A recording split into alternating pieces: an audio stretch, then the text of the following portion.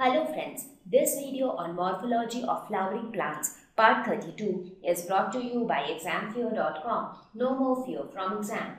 Now we will look at the structure of a dicot seed and a monocot seed. Because the structure of a dicot and monocot seed are different due to the difference in the number of seed leaves. So let us first look at a dicot seed. So from outside, a dicot seed will look somewhat like this, as you can see in this picture. It has a seed coat, a hilum, a micropyle. So what is a seed coat? Seed coat is the outer layer. Now even in seed coat we have two different layers. So one seed coat is actually made up of two layers. The outer layer is called testa, the inner layer is called tegmen. The outer layer is thicker, so it is thick outer layer, and the thin inner layer is tegmen. So seed coat is made up of two layers, outer one is testa, inner one is tegmen.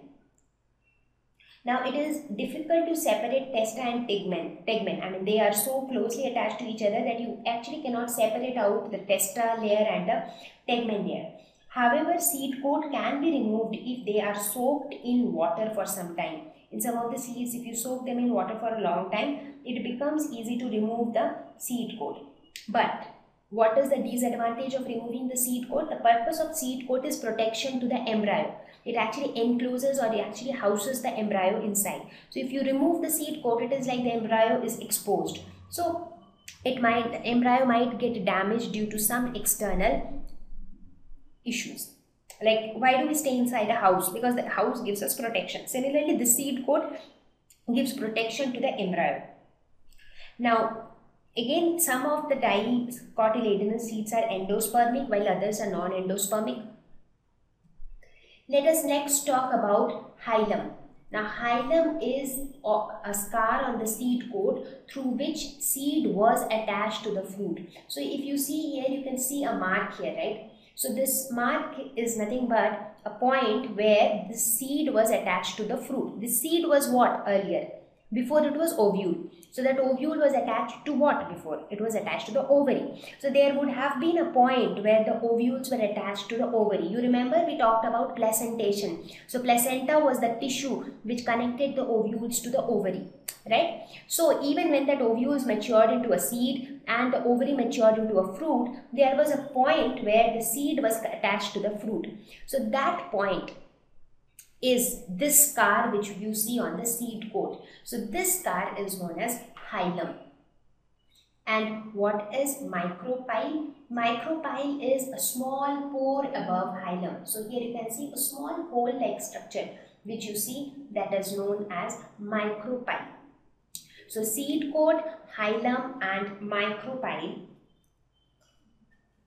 are some of the important parts of a seed. Other than that, the next important part is cotyledon. So that was externally. So externally you can see the seed coat, you can see the hilum, you can see the micropyle. Inside that you see the embryo, and the embryo is made up of cotyledons, radicle and plumule. So what is cotyledon? They are nothing but the seed leaves. They are used for food storage because the embryo needs food. So primarily embryo gets some of the food from the endosperm, and after that the cotyledons or the leaves, they store the food so that they can keep on getting the food. It provides nourishment to the developing radicle and plumule, because for the radicle to become a big root system and a plumule to become a big shoot system, they need a lot of energy. That energy comes from food, and that food is provided by the cotyledons. So radicle is nothing but the embryonic root which later grows into a root. Plumule is nothing but embryonic shoot which again later grows into the shoot system. So these are the different parts of a dicotyledonous seed, right? So it is very simple. Outside you have a seed coat which is made up of two layers, testa and tegmen. You also have a small scar-like structure called hilum which shows that where the seed was attached to the fruit. Just above that you have a small pore called micropyle. Looking inside you have an embryo which is made up of two cotyledons, one plumule and one radicle. So it is not a very complex structure. So now let us talk about the structure of a monocotyledonous seed. For example, a maize seed. So maize is an example of a monocot seed. So how would this seed look like? So here also we will have a seed coat. So here in this picture I have actually shown the longitudinal view of a seed. This is the longitudinal view of the seed, and this is how an entire maize grain would look like. So the first part is again obviously the seed coat, that is the outermost layer. So this layer is the seed coat. Again, it is nothing but a covering, and it will ensure protection. The next part is the endosperm. So what is endosperm? This entire portion inside, which is the endosperm. So by now you also know what is endosperm. Third part is an alluron layer. So this is a special layer which is seen here. So this layer which you see here, just after the seed coat inside, you see one layer, right? So this layer is nothing but the alluron layer. So let us talk about each of them one by one. Seed coat is fused with pericarp. Pericarp is nothing but the fruit wall. So now the seed is present inside the fruit. So that in the internal wall of the pericarp, that is the endocarp and seed coat will almost be like fused to each other. So where endocarp ends, there the seed coat starts. It is something like that. Talking about endosperm, it is the bulky part within which lies the small embryo. So inside the seed, you have seed coat outside, then inside you have the embryo. But everything else except that embryo is filled with endosperm. It is the bulkiest part, which is laden with food. It is massive and starchy endosperm. So this massive and starchy endosperm will actually provide all the food, and that is why the endosperm is actually digested and absorbed by the embryo. So a time comes when all that massive portion is actually absorbed by the embryo itself, and the embryo grows into a new plant altogether. Next is the alluron layer. It is a special tissue surrounding the endosperm. So if you see, this is the endosperm, right? This entire thing. So this tissue which surrounds the endosperm is the alluron layer. So it is a special tissue.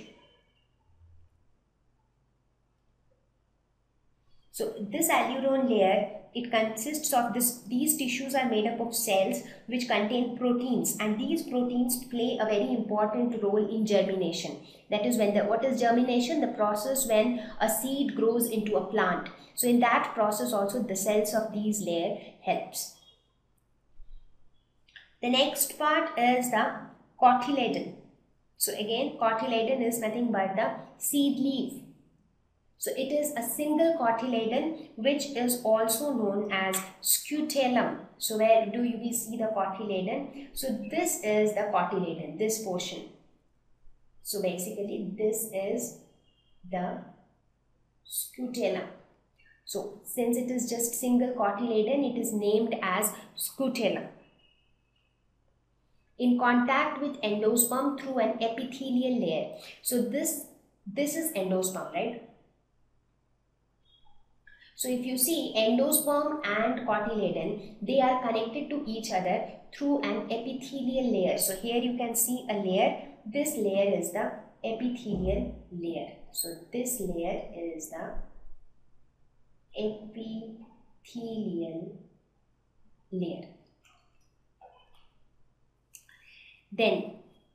So now this entire portion is basically the embryo. So in the embryo you have the cotyledon, you will have the plumule. So where do we have the plumule? This portion is the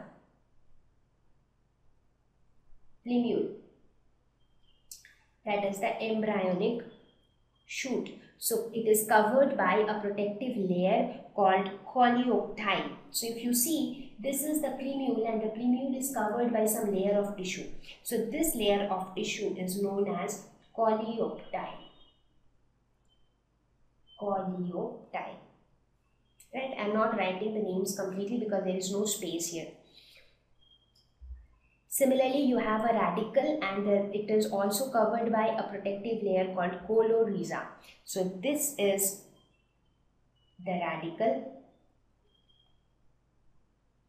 This is radicle, and this is the protective layer of the radicle called cotyledons. Cotyledons.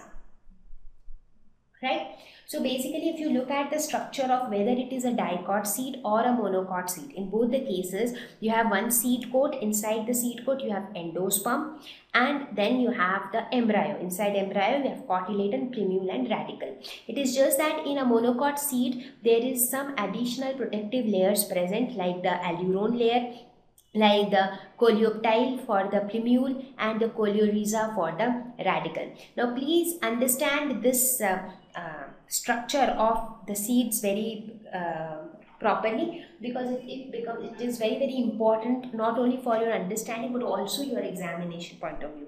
They often ask you to draw a label diagram of a monocot seed or a dicot seed, so you should be clear with the structure.